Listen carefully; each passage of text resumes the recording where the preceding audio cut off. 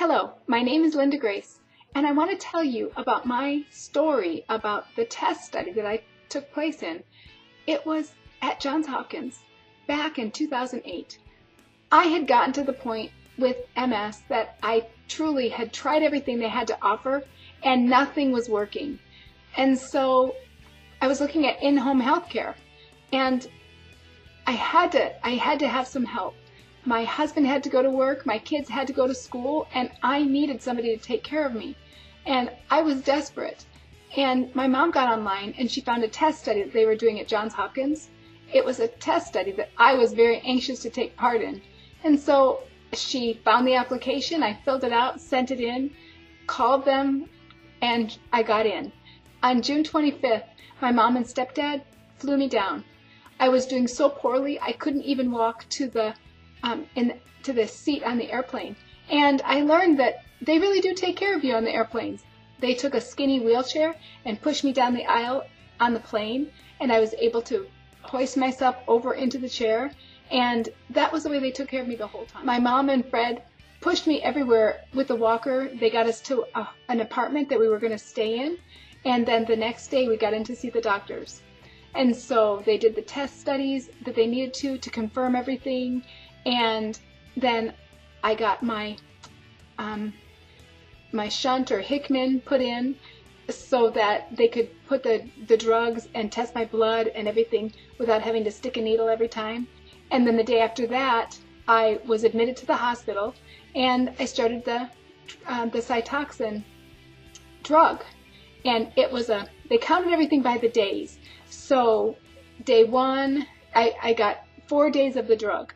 So on the third day was the day that it started to make it difficult to hold food down. And so I threw up, but I could hear in the background in the other rooms of the cancer ward of Johns Hopkins, I could hear people moaning and in so much pain and suffering. And I wasn't feeling that way. I truly had a little bit of an upset stomach, but it wasn't bad. And I felt so badly for the other people that were doing, more severe cancer treatments.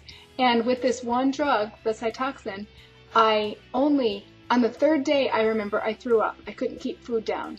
But then I didn't feel sick. I just threw up. And then the next day I could slowly eat again. I had to go with real small foods, just to keep it down. And then the fourth day, actually it was the fifth day, day 5, then I was released from the hospital and I went back to the apartment. Dr. Brodsky had told me, don't expect to, as soon as you're done with the treatment, to get up and walk. He told me that, but I didn't believe it. I thought that as soon as I was done with the treatment, everything would be fine and I would get up and walk. But he was right, and I was wheeled out of the hospital, and then Mom and Fred took me back every day. I would have my blood tested. I would be given medications to reboot my immune system.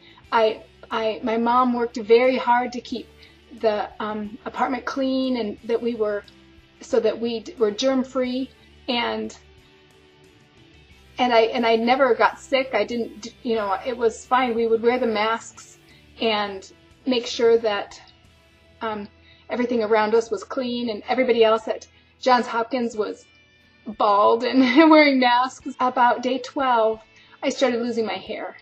And then as it was coming off in handfuls, then my stepdad went ahead and shaved my head. So I was truly bald. And it didn't even bother anybody. It bothered me, of course, but my mom said she was so used to seeing everybody there at Johns Hopkins, there's so many bald people, that it really was okay. It just didn't give her a hard time. And I'm so glad that it didn't, because that was the hardest thing for me about the whole experience, was losing my hair. So she took me down to the wig shop downstairs, and we picked out a wig, and it looked pretty. And I knew that, by the time my hair grew back, I was going to be sorry, because I knew that my hair was going to grow back thin and fine, and it did. But while I had the wig, it was thick and beautiful and very blonde. I really liked it. I just want to let you know that it was a very wonderful experience. even though Dr. Brodsky told me that I wasn't going to walk right away, it did stop the progression. I started exercising as soon as I could. Before we left Maryland, I was walking with my walker, very slowly, but I could get in and out of bed, and I could get into the restroom, and I was slowly walking. Then I came home, and a few months of physical therapy with a typical MS experience of working as hard as I could and not seeing any results. It was very discouraging. So I ended up not doing a whole lot.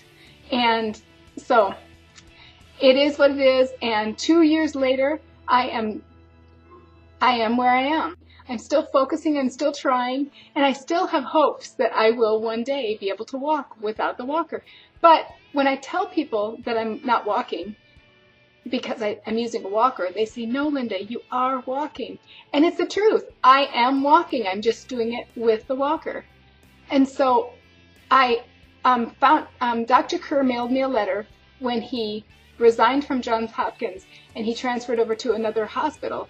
And so that I called, yesterday I called Johns Hopkins to find out if they were still doing this treatment.